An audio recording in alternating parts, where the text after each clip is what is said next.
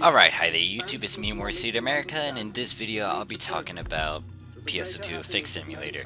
Now, I did a previous video recently talking about this, but I'm gonna redo it because I didn't like how the music in the background was all wonky and it wasn't well edited, so I'm gonna most likely edit this video so it can actually display music in the background so you can actually hear it or somewhat listen to it while I talk about PSO2 Affix Simulator.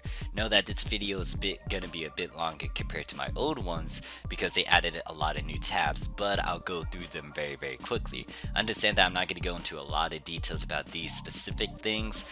Most likely what you guys gonna need to do is toy around with them, look at these abilities, figure out which one can offer what, but my later videos will go more into details about how you can actually do X, Y, and Z and how you can actually use these various abilities to your advantage and actually figure out how to use PSO2 Affix Simulator. Now, before I get started, understand that, you can play the Japanese PSO2 with English translations. I made a tutorial talking about how to actually make your Sega account, how to download, how to download PSO2 and stuff, so check that out in the description below. And know that I am slowly working on multiple other videos talking about how to get into the game, what you should do in game, and etc, etc. Some of these videos that I recently made aren't really great in terms of quality, so I might be toying around with them again. Also, I might delete them again as well, so they will come and go. However, this one will be pretty stable in terms of me talking about X, Y, and Z. And understand that when it comes to affixing, it is important to know how to break down everything. Now, will I give you a ton of information and overwhelm you and overload you guys with X, Y, and Z? No, not really. This is why I'm breaking it down, because when it comes to affixing, it's easy to get if you understand math and formulas and how the various functions work. It's not easy if you're not familiar with it, but with these videos, hopefully you guys can break it down and also figure it out. I taught a decent amount of people in-game on how to break down formulas and how to do X, Y, and Z. The only time you might have issues trying to figure out how to do something or how to make something is if it's really complicated, which I'll talk about in my next video, going more into details about combining a bunch of high-level abilities. Well, in particular, these 4 certain abilities all together. The problem is, it's not hard to actually create these formulas. The problem is gambling to get these formulas to work and actually stay on your weapons and units. But anyways, I digress. So to get started with Affix Simulator, what you need to do is go over here to the left hand corner of the screen, or roughly around this area, and click on Add Panel. It's going to show something like this. I'll talk more about how to read this in a few seconds, but let's go over the various buttons. The rename button allows you to rename the panel. So if you have multiple panels, you want to organize it better, you can just rename it something. Let's say Fodder Formula 1. And then boom, it's renamed Fodder Formula 1. The save button is the save button. If you want to save it, you can just rename it as it is, and then it's going to be in this option here, and then when you load it up, you can actually click on it, it's going to load it up. Now these two I don't really need to go into much details about until later, but these are just passive boosters or passive events that will kick in every now and then that can give you a bonus to getting the maximum percentage you can get. So this gave you 5% and 10% for the first one, and then the second one is very specific with certain abilities. The next button is the share button, which allows you to share the formula that you made. You can either use the long or short link, or you can tweet it out, and then the changelog is pretty much what has changed with that current update of PSO2 Affix Simulator. You may want to use this to your advantage, especially if you're familiar with this, so you can see if they added new abilities that you can toy around with. For example, as of May 15th, 2019, you can see they added a couple new abilities that you could toy around with and see if you can make some new formulas with, and see if they are transferable, and also if they're cheaper to make, or if you can use this to your advantage to make new formulas. Know that I'm not going to go over every little thing or give every little explanations about these abilities over here on the left hand corner or the left hand side, because there's a lot of them, especially with the S1, S2, S3, S4 abilities. Once again, I'll make a video going more into details about the S1, S2, S3, S4 abilities because they're really handy in a lot of ways. Do you need to grab them? No, not really, but if your weapon can actually get these things, you may want to use them just because they're very handy to toy around with. But toy around or look at these abilities at your own time, and if you want to know how to get them, where to get them, you may want to search it up on whatever browser whatever search engine you're using. Let's talk about how to read this panel right here. So you get to see 6 columns and then 8 rows for each one of these columns. The rows represent the number of abilities you can have on a weapon or unit. The maximum number is 8, so you can work with 8 abilities or lower. Anything above 8 is inconceivable, it's not even possible. So, with that being said, you might be wondering what's with the 6 columns. Pretty much, the first column is the base weapon or unit you are trying to affix stuff into. It could be your 13-star weapon, it could be your 15-star weapon, it could be your 12-star unit, or it can be a 1-star weapon or unit, whatever have you. The 5 fodder columns over here, 1, 2, 3, 4, 5, is pretty much the items that you can select in-game so you can affix it towards your main weapon and unit. Understand that it's not just 5 fodder columns you're working with, it's not just the 5 items you are working with, because the base weapon or unit you are affixing stuff into can also be counted towards your formula. So technically you actually have 6 items you are using to affix whatever you need to have.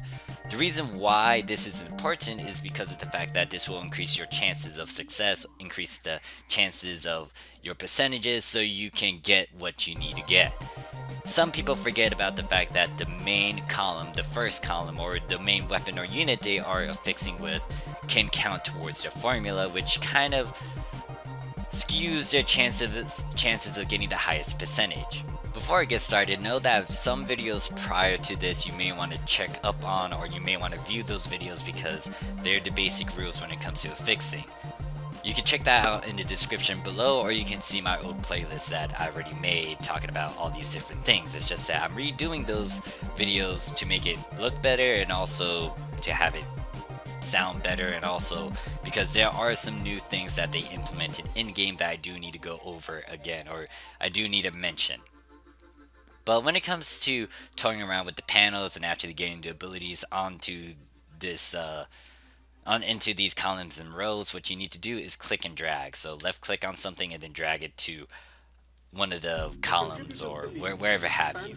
Understand that you don't really need to do this click and drag method all the time. Let's say that you want to have power 3 on fodder 1, 2, and 3. What you can do once you have the ability onto one of these columns or rows, you can right click on it and then click on copy to whatever fodder number you want it at. So understand that this new function here, the add factor, this is relatively new in the sense of episode 4, 5, and 6. So if you haven't played around with Affix Simulator in a while, and you only played around with it like during episode 2 and 3, you might be confused to this, and I'll go more into details about this in a separate video, just because special add factors or special ability factors are just very handy in their own ways, and they deserve their own video. The same can be said about the S1, S2, S3, S4 abilities, so I'm not going to go too much into details about every little thing, but let's just say that these are the abilities that I have on my fodder units and I want to finalize it. So I'm on a power 3 and then maybe a technique 1. Now you might be confused to why it's at a 90% and why the second tab got grayed out. Understand that this method that kicked in is called upslotting, and once again I made a video talking about it, but I'll remake it in due time. But upslotting pretty much allows you to go a slot higher than what it originally was, or what the main weapon or unit you're affixing was. Hold on, I think I worded that wrong. So let's say you have a 1-slot weapon that you're trying to affix and you want to get into a 2-slot. You can +1 it So you can have two abilities onto it, but there's going to be a cost, which is upslotting and the fact that the percentages will be skewed. To tackle this issue though, the first tab is what you're going to be toying around with or be using every now and then, so you can increase your chances unless you plan to gamble at 90%, which most of the time you might be. Especially if you're just toying around with fodder units or weapons. So the first tab is pretty much the success ability rate bonuses, or the success ability rate items that can increase your chances of succeeding or getting the maximum percentage you can acquire. Now there's going to be 50, 45, 40, 30, 20, 10, and 5%.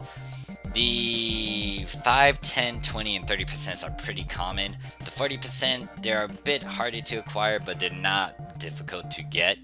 You can get them through the Excube shop. And then the 45s and 50s are actually the rare ones. And if you have a 50%, I'll most likely advise you guys to hold on to that. Don't use it unless you really have to, because those are super rare. But yeah, they just increase your chances. So if I use a 10% within this formula, you can see that it went from 90 to 100. And then the third tab talks about the Guidance of Life. Now this is an ability that's new to me, and if you're wondering how you can acquire it and where to get it at, you can look it up on the search engine, your search engine.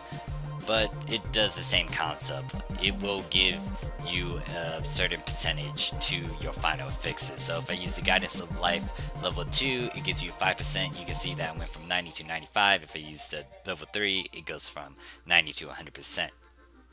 I have no clue what this same button does. I'm gonna skim over that.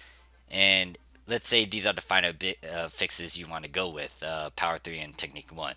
Once you hit due to it, it's going to do this.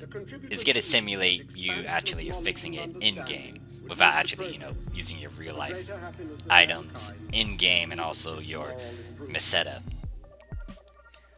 But let's say that I don't have any sort of boosters to this and risk it at 90 and 90. Once I do it, you can see that out of one time, it actually succeeded, so it's 100%. Now, if I click do it again, okay, now apparently it succeeded twice again, trying to get it to fail. So, as you can see, out of the 4 times I tried to do this, 3 times it succeeded, so there's a 75% of it succeeding out of those 4 times. You can see that Power 3 didn't succeed, but Technique 1 did.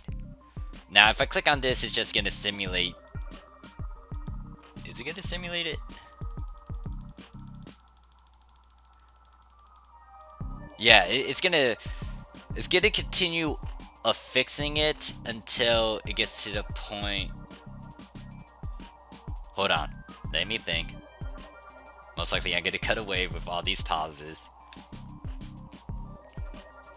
Alright, so I toyed around with the formula again, and as you can see, I changed it a bit drastically, but I wanted to over-exaggerate the percentage chance because the second button for this do to it is gonna show you what I'm trying to say.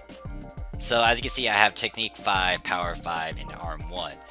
You can see that the Technique and Power are at 34%, and then the Arm 1's at 85%. So if I click on do to it, you can see that it failed 0 out of 1 times because it didn't transfer all of the abilities that I wanted. Technique 5 and Power 5 did not succeed. So if I click on the second button, if I click on the second button, you can see that it's going to do a lot of retries until I actually get that 1 success. And out of that 1 success, I actually failed. It only succeeded 6.25%. So out of 1 out of 16 times, yeah, this is what happens. To get all 3 of these abilities, it's a 6.25%. So if I do that again, apparently it was able to do it a second time after 2 more tries after that, but it's still pretty gosh darn low. And you can see if you click on doing this, the percentages are pretty goddamn low when it comes to getting all 3 of these abilities to succeed properly.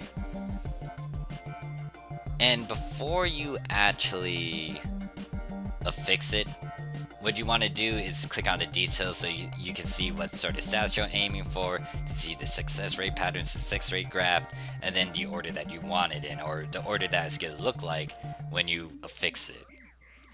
pretty much that's it. Now, I know I didn't talk about this second tab over here, and pretty much these are special abilities you have to buy.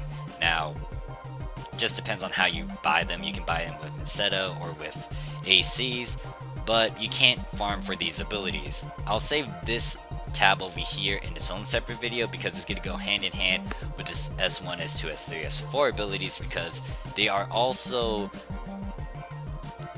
they'll be in the same form as these things over here. It's just that you can actually farm for the S1, S2, S3, S4 abilities. But pretty much that's it when it comes to Affix Simulator. If you have any questions, comments, concerns, put it down in the comments below. If you need help trying to find certain affixes, or if you want to have me conjure up a formula for you, or if you need help making a formula, let me know in the comments below. Once again, affixing is pretty simple once you get down the basics. Once you break it down and you be like, oh yeah, so this is why this is happening, or this is why I can't do X, Y, and Z. So thank you guys for watching. I'll see you guys in the next video. Peace.